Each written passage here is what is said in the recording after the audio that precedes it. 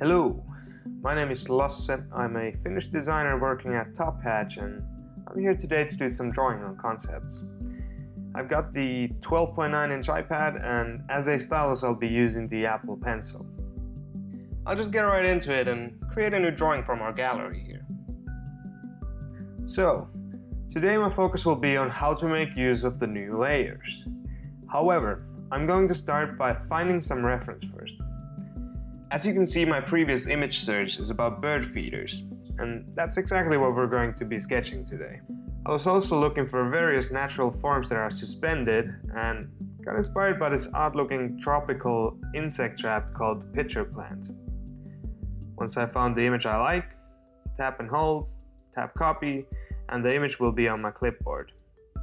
Since I currently have the selection tool active, a simple tap will allow me to paste that image. This action also creates a layer of its own, so I'm just gonna get rid of the default one over here, for the sake of clarity. And then I'm gonna rename this one Reference. Alright, and since I'm only interested in the shape of these things, I'm going to reduce the opacity of this layer to about half, just to prevent it from stealing all the attention. Also, since this is only going to be used as a reference, I might as well lock the layer, just in case so I won't accidentally select it or something. The next thing we'll do is create a layer for the initial sketch. Tap the plus icon for a new layer, tap the layer to rename, and we'll call this one Sketch. Now, I'd like to sketch using a white brush, so I'll need something darker as a background. To do this, hit Settings, and it's the first thing appearing above. Let's pick the heavyweight option. Okay, now I'm gonna need a nice brush to sketch with. Let's pick up the fill brush on the top and make it an airbrush, which works really well for initial sketching. To change color, tap the palette icon. I'm looking for the whitest of whites here. Here we go. 6 points width should work fine. Full opacity is good because we want some contrast, and it never hurts to have the program do a little smoothing for you, so I'll set that to 12. As you can see, the contrast isn't quite there yet, so I'm gonna set a custom color to the background. Again, hit Settings, tap Custom Color, and let's find a bit darker of a gray. That should do it. Now there's nothing left to do but start sketching. I usually tend to start my sketches with center lines to keep the object somewhat balanced. Especially important now that we're trying to come up with a shape that is hanging. So as you would do on a piece of paper, I'll turn the artboard to a nice angle to draw my vertical center line. Now that's not too bad, but what I can do now is tap and hold the stroke to adjust it. It's always nicer when center lines are straight, right? Setting the smoothness up to 100. Let's add another one on the bottom here, and it's time for the fun part. Now let's try and capture the essence of these two guys on the left.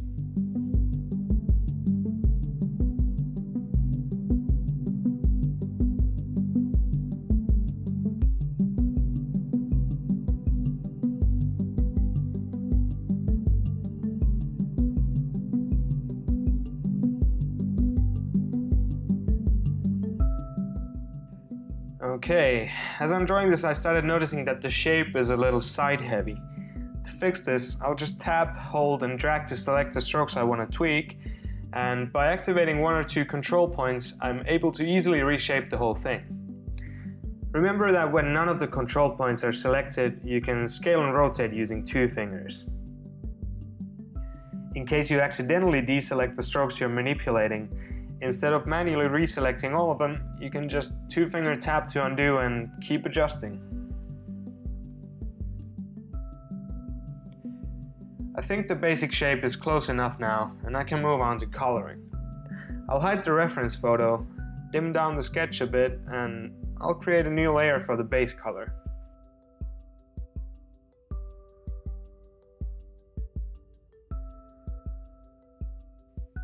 The next step is to select the fill stroke brush, drag the opacity up to 100, and then we need to find an appropriate color for it. I imagine that the material used to make one of these would be some sort of a ceramic, so I'll pick a neutral tint of white to start with. Now, one of the benefits of doing this on a separate layer is that if this fill stroke doesn't come out perfectly, you could always go back and erase any spills or add some more color on areas you didn't reach without affecting any other layers. This time, figuring out the right path to do it was the trick for me. While I was adjusting the fill I just created, I noticed that the sketch on the back was barely visible. Now, I don't want this to happen, so I'll go to the settings and under selection options I'll disable highlight selection. Also, the long press gesture has felt a little slow for me, so I'll have that around 0.3 seconds where I prefer to keep it. Usually the sketch lines help figuring out shapes and shadows, etc. My sketch is now not only beneath the base color, but also white, so it wouldn't be visible anyway. I'll just turn the whole sketch layer into a light tint of orange, then rearrange the layers so I can just slightly see the sketch on top. In the early sketching stage I roughly visualized where the seeds will go, but I won't be needing that now, so I'll just get rid of it. Before I start adding dimension to the sketch, I want to do some of the outlines. Same process as before. Create a new layer, rename, find a brush that works for you, and keep drawing.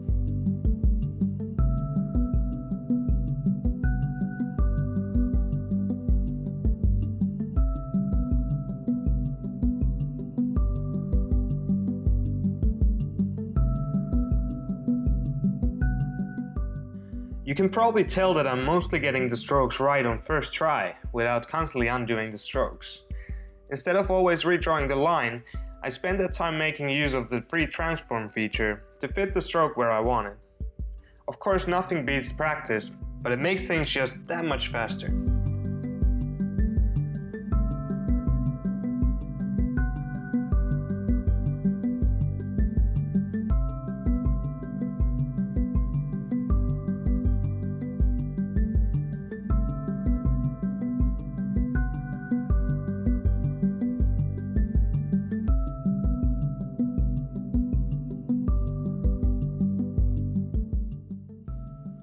Now that I got the outlines ready, it's time to start working on the depth of things.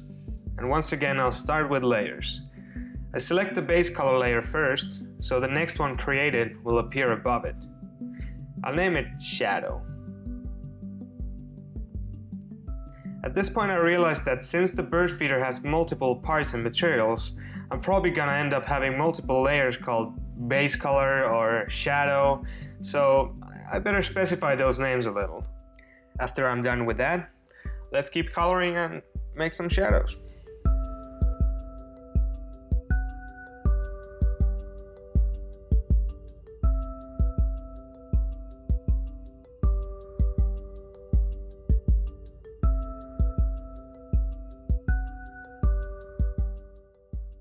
Another way of coming up with nice crisp lines is using the precision mode. Just select whichever tool fits your purpose and set it up like a ruler. Just remember to draw on the right layer. If not, don't worry. You can always drag and drop things from one layer to another.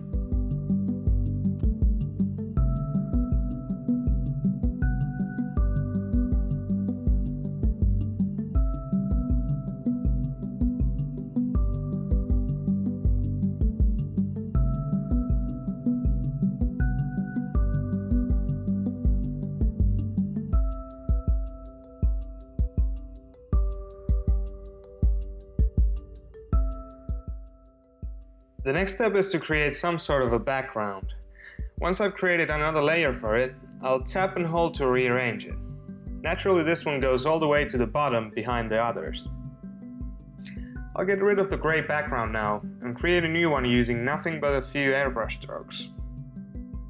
You can get a nice gradient by using two colors and simply setting the strokes next to each other.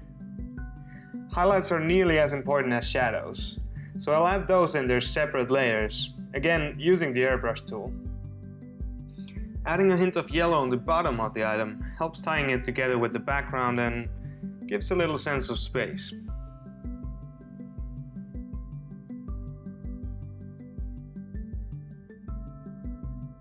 Another thing that makes your design stand out is a simple shape between the object and the background. In some cases you can improve the balance of your composition or maybe draw attention to some specific area of your drawing. I'm sure you've seen a lot of designers use this trick before. This one I drew on a layer of its own as well, which allows me to take the mask tool, set it to low opacity and add a bit more subtleness to the shape.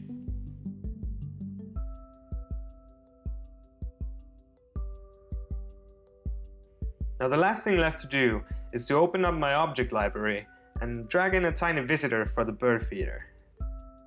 This little detail immediately gives a sense of scale and really helps in telling the story of this concept. Now I'll just drag the bird layer on top and mirror the object so it better fits the composition. Before wrapping up, let's go through the key points of the new layers once more. The Layers panel opens and closes by tapping the Layers icon on the toolbar. Creating a new layer is done by tapping the plus icon on top of the layers. The new layer always appears on top of the one currently selected. You can rename the layer by tapping the Edit Text icon. When you want to duplicate a layer, tap the Copy icon. By tapping the Merge icon, the selected layer will merge down with the layer below. This action also adopts the name of the lower layer.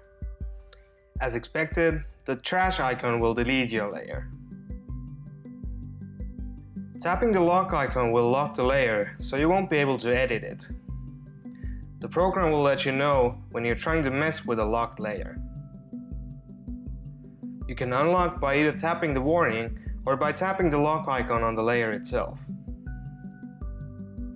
The Select icon will select all the strokes in that layer, which makes it really easy to edit everything in there simultaneously. By moving the slider, you can change the opacity of your layer. Tap and hold, and you'll be able to rearrange your layers.